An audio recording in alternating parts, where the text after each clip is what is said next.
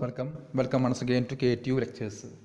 ഇന്നത്തെ വീഡിയോയുടെ topic S3 third semester maths or linear algebra and complex analysis എന്ന KTU കോഴ്സിലെ സെക്കൻഡ് മൊഡ്യൂളാണ് കൺഫോർമൽ മാപ്പിംഗ്. ഫ്രണ്ട്സ്, ഒരു good news ഉണ്ട്. ഇന്നത്തെ വീഡിയോ സീരീസിൻ്റെ തുടക്കമാണ്. S3 മാത്സിൻ്റെ 6 മൊഡ്യൂൾസും ഈ സീരീസിലൂടെ കവർ ചെയ്യുന്നതായിരിക്കും. KTU വിദ്യാർത്ഥികൾക്ക് ലെക്ചർ ആൻഡ് ഇൻഫോർമേറ്റീവ് വീഡിയോസ് ലഭിക്കുന്ന ഒരു ചാനലാണ് KTU ലെക്ചേഴ്സ്. ഇനി വരാൻ പോകുന്ന സീരീസിലെ എല്ലാ വീഡിയോസും ലഭിക്കാൻ വേണ്ടി നിങ്ങൾ നോട്ടിഫിക്കേഷൻ ബെല്ല് പ്രസ് ചെയ്യണം. പക്ഷേ നോട്ടിഫിക്കേഷൻ ബെല്ല് വിസിബിൾ ആവാൻ വേണ്ടി നിങ്ങൾ ആദ്യം ഈ ചാനൽ സബ്സ്ക്രൈബ് ചെയ്യുക. വലിച്ചു നീട്ടാതെ ഇനി നേരെ ടോപ്പിക്കിലേക്ക് പോവാം.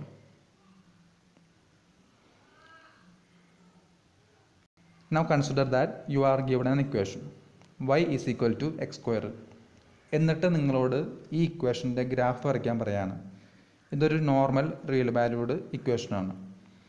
ഗ്രാഫ് വരയ്ക്കാൻ വേണ്ടി ആദ്യം നമ്മൾ ആക്സിസ് സെലക്ട് ചെയ്യും. ഈ കേസിൽ എക്സ് ആൻഡ് വൈ ആക്സിസ് ആണ്.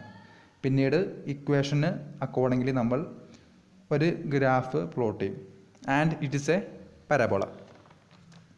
ഇനി ഒരു സ്ലൈറ്റ് വേരിയേഷൻ വരുത്തി ഒരു പുതിയ ഇക്വേഷൻ തരുന്നു എന്ന് വിചാരിക്കുക. W is equal to Z square. ഇവിടെ ഒരു കാര്യം ശ്രദ്ധിക്കാനുണ്ട്. W ആൻഡ് Z ഇവ രണ്ടും കോംപ്ലക്സ് നമ്പേഴ്സാണ്, നോർമൽ നമ്പേഴ്സ് അല്ല. എഗെയിൻ നമ്മളോട് ഗ്രാഫ് വരയ്ക്കാൻ പറയാണ്. നമ്മൾ രണ്ട് സൂറ്റബിൾ ആക്സിസ് സെലക്ട് ചെയ്യും. പിന്നീട് അതിൻ്റെ ഗ്രാഫ് വരയ്ക്കും. Drawing the graph of a complex number, that is called conformal mapping. പക്ഷേ നോർമൽ മാപ്പിംഗ് പോലെയല്ല കൺഫോർമൽ മാപ്പിംഗ്. ചില ഡിഫറൻസസ് ഉണ്ട്. W is equal to Z square എന്ന ഇക്വേഷനിൽ ഇൻപുട്ട് ഒരു കോംപ്ലക്സ് നമ്പറാണ്. കോംപ്ലക്സ് നമ്പർ റെപ്രസെൻറ്റേഷൻ വഴി അതിനെ Z equal to X plus IY എന്ന് റെപ്രസെൻറ്റ് ചെയ്യാൻ സാധിക്കും. അതേപോലെ തന്നെ കോംപ്ലക്സ് നമ്പറാണ് W is equal to U plus IB എന്ന് റെപ്രസെൻറ്റ് ചെയ്യാൻ സാധിക്കും. ഇനി പറയാൻ പോകുന്നതാണ് the most important point. Normal ഇക്വേഷനായ y is equal to x square, അതിലെ input X, output Y, axis X and Y അഥവാ ഇൻപുട്ട് ആൻഡ് ഔട്ട്പുട്ട് അതും ആക്സിസും എന്താണ്, സെയിം ആണ്. പക്ഷേ കോംപ്ലക്സ് ഇക്വേഷനിൽ y ആൻഡ് Z, y ആണ് ഔട്ട്പുട്ട്, Z ആണ് ഇൻപുട്ട്.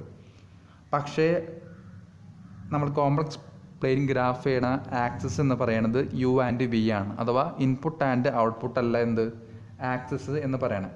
എന്ന് വച്ചാൽ W is equal to Z സ്ക്വയറിനെ നമുക്ക് നേരിട്ടൊരു പാരബോള പോലെ വരയ്ക്കാൻ പറ്റൂല. കാരണം ആക്സിസ് W ആൻഡ് Z തന്നെയായിരുന്നെങ്കിൽ നമുക്ക് നേരെ പാരബോള വരയ്ക്കാമായിരുന്നു. പക്ഷേ ഇവിടെ അങ്ങനെ ചെയ്യാൻ പറ്റൂല. അപ്പോൾ ഇവിടെ ചെയ്യേണ്ട കാര്യം എന്ന് പറയുന്നത് ആദ്യം ഈ ഇക്വേഷനെ U ആൻഡ് വിയുടെ ടേംസിലേക്ക് മാറ്റണം. പിന്നീട് U ആൻഡ് വി ആക്സിസിൽ ആ ഇക്വേഷൻ യൂസ് ചെയ്ത് നമുക്ക് എന്ത് ചെയ്യാം, ഗ്രാഫ് വരയ്ക്കാൻ പറ്റും. നോർമൽ ഫംഗ്ഷനിൽ നടക്കുന്ന കൺസെപ്റ്റ് എന്നൊന്ന് പറയാം. നോർമൽ ഫംഗ്ഷനിലാണെങ്കിൽ എക്സ് എന്നൊരു ഇൻപുട്ട് നമ്മൾ കൊടുക്കണം. കറസ്പോണ്ടിങ് ആയിട്ട് അതൊരു കർവായിട്ട് y equal to f of x എന്നൊരു കർവായിട്ട് ട്രാൻസ്ഫോം ചെയ്ത് പുറത്തേക്ക് വരും. പക്ഷേ ഒരു കോംപ്ലക്സ് ഫംഗ്ഷൻ ആണെങ്കിൽ 1 സ്റ്റെപ്പ് ഓഫ് ട്രാൻസ്ഫോർമേഷൻ അല്ല, 2 സ്റ്റെപ്സ് ഓഫ് ട്രാൻസ്ഫോർമേഷൻ ഉണ്ട്. അതായത് നമ്മൾ എക്സ് എന്ന് പറയുന്ന ഇൻപുട്ട് കൊടുക്കുന്നു, കറസ്പോണ്ടിങ്ങിൽ വൈ കിട്ടുന്നു. ഇസഡ് എന്തുട്ടാ, എക്സിൻ്റെയും വൈയുടെയും ടേംസിലാണ് അല്ലേ.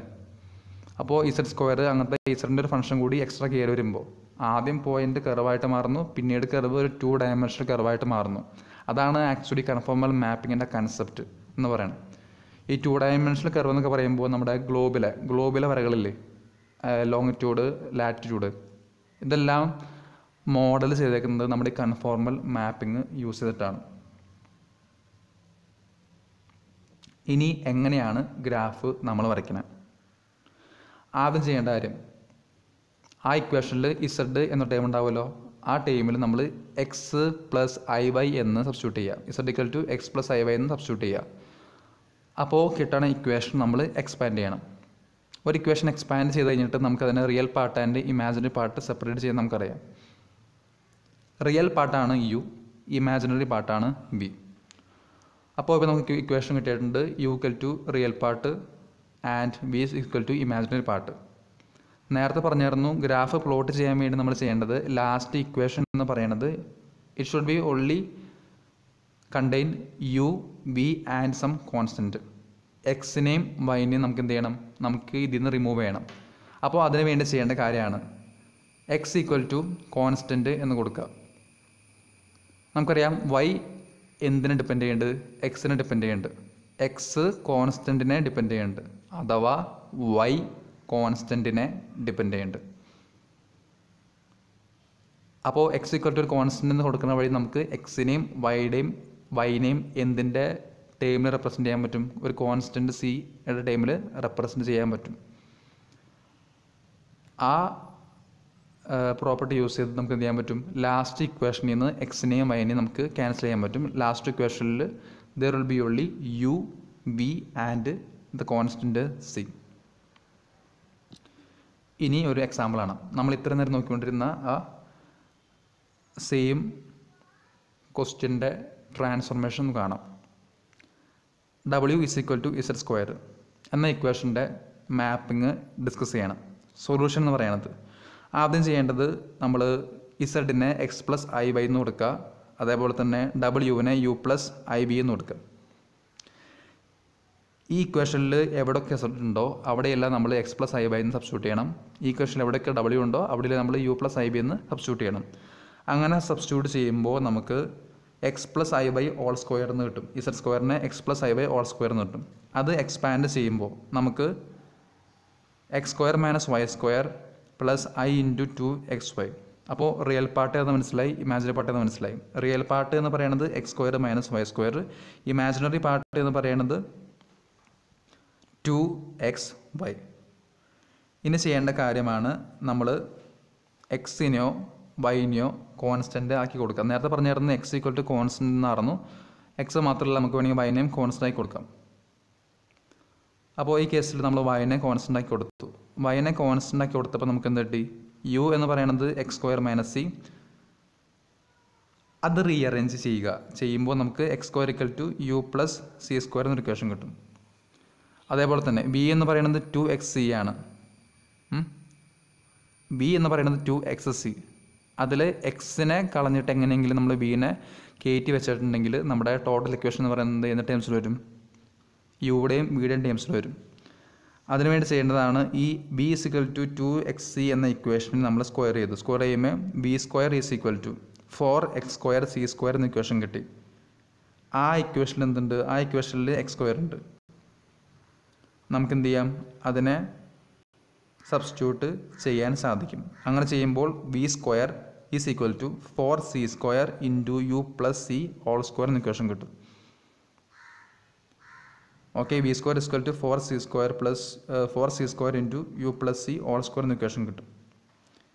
ഈ ഇക്വേഷനിൽ ഇപ്പോൾ ആരൊക്കെ ഉണ്ട്, ഈ ഇക്വേഷനിൽ യു ഉണ്ട്, ബി ഉണ്ട്, സി ഉണ്ട്. ഈ ഇക്വേഷൻ എന്ന് പറയുന്നത് ഒരു പാരബോളയുടെ ഇക്വേഷനാണ്. ഇപ്പോൾ കൊടുത്തിരുന്നത് വൈ ഈക്വൽ ടു കോൺസ്റ്റൻ്റ് അല്ലേ, നമ്മൾ എക്സ് ഈക്വൽ ടു ആണ് കോൺസ്റ്റൻ്റ് കിട്ടണമെങ്കിൽ ഈ ഇക്വേഷന് ഒരു ചെറിയ വേരിയേഷൻ വരുത്തി നമുക്ക് കിട്ടും. അതായത് ഇപ്പോഴത്തെ ഇക്വേഷൻ ആദ്യത്തെ equation when Y equal to constant V square equal to 4c square into U plus C square ആണ്. ഇനി നമ്മൾ എക്സ് ഈക്വൽ ടു കോൺസ്റ്റൻ്റ് ആണ് കൊടുക്കണമെങ്കിൽ ഈ സി സ്ക്വയർ പ്ലസ് യുവിന് പകരം സി സ്ക്വയർ മൈനസ് യു എന്ന് വരും. അത്ര ഡിഫറൻസ് ഉള്ളൂ.